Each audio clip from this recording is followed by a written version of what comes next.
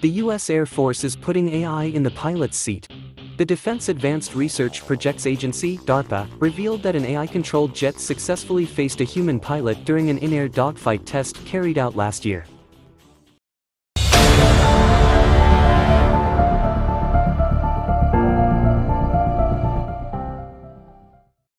DARPA began experimenting with AI applications in December 2022 as part of its Air Combat Evolution (ACE) program. It worked to develop an AI system capable of autonomously flying a fighter jet, while also adhering to the Air Force's safety protocols. After carrying out dogfighting simulations using the AI pilot, DARPA put its work to the test by installing the AI system inside its experimental X-62A aircraft. That allowed it to get the AI-controlled craft into the air at the Edwards Air Force Base in California, where it says it carried out its first successful dogfight test against a human in September 2023.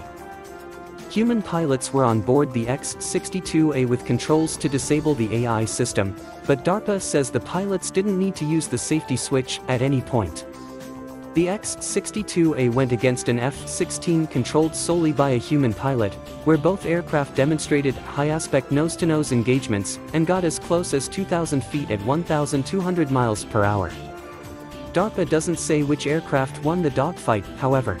Dogfighting was the problem to solve so we could start testing autonomous artificial intelligence systems in the air, Bill Gray, the chief test pilot at the Air Force's Test Pilot School, said in a statement.